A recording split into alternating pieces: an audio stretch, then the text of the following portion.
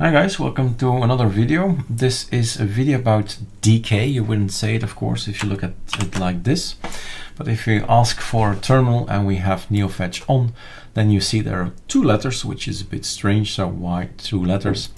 Basically, it's a project of Nate. I think it was Git bucket, Nate, Maya, DK. Gonna give you the source, right? So it's a tiling window manager built by Nate, and all the information, all the things you need to know are here, and that's it. You can't find anything on the Arch Wiki DK. There's nothing there, right? It's just this page, and of course the help or the questions you can ask him via Gitbucket or Bitbucket better. And this should be your guide. And of course the videos that we make, and of course our own coding is gonna help you decide whether you want to use this or not, or whether you like it or not, right? As usual, all the tiling, the key bindings are the same. So when I do Super T, this will happen. When I do Control Alt Enter, this will happen. And a Super Q and a Super Q and a Super Shift Q. What else? Super Shift Enter is there, Super Q again, Super D is there for your applications. And I say I want to have Firefox, you start typing and you launch it. Super Q again. Super Shift D is there, so the D menu is there, same thing. Maybe the Cacafier, so maybe you haven't seen that already. That's the Cacafier, right? Super Q, and so on and so on. So all the key bindings that you're used to, that are in Awesome and BSP WM and Xmonad and Herbstluft and so on, Qtile, all the same key bindings, so nothing to remember or learn. And here we have the other screen, so 10 workspaces that we have in this particular thing: Firefox, Discord, Telegram, and Minstick. You have the conkeys to help you a little bit in if you're the first time on the tiling window manager. It's always tricky, right? It's has been a love-hate experience for me as well 10 years ago with i3. So black screen, nothing there, no config there. So we help you with all kinds of key bindings already there. So Control Shift Escape will provide you. Is the sexy hotkey daemon running is what I've been doing last hours, and looking and changing the key bindings. So Super Q, it's gone again. So all of this, all the information is here available. Now, this is just a video to show the DK and how it's looked. This is going to be on ArcoLinux logout, and this is going to be our menu. And the change background is something that we have added. And here is the DK folder. So if you're gonna look at a tiling window manager, drag this little guy over here, then drag that little guy over there, and immediately you're inside the folder that you need to read everything in the folder, right? So Super Shift D, Sublime Text, install that one and drag TK in there, and then you can close this one and then you start reading. So we have a PNG, the code. Here's the original code from the developer, from Nate himself, right?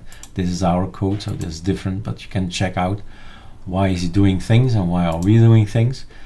All we know is this works, and some of the things will work and others won't. And well, you have to, in tiling window managers, always investigate what should I do on my machine with my hardware, because I have an HDMI 1 or a DP2 and so on, right? You really have to go over everything.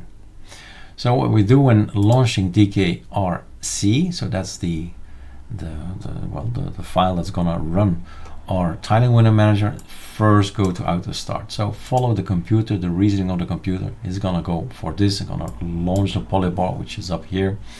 And it's gonna launch a sexy hotkey daemon, as we call it from time to time. So the simple Xorg hotkey daemon, and some backgrounds that we set and so on. All right.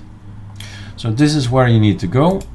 Go for a QWERTY, Azerty, original QWERTY scripts are here. Polybar is here with the configuration and the launching. I took a look at the configuration. That's interesting to know. Polybar has been changing, well, always, right? basically.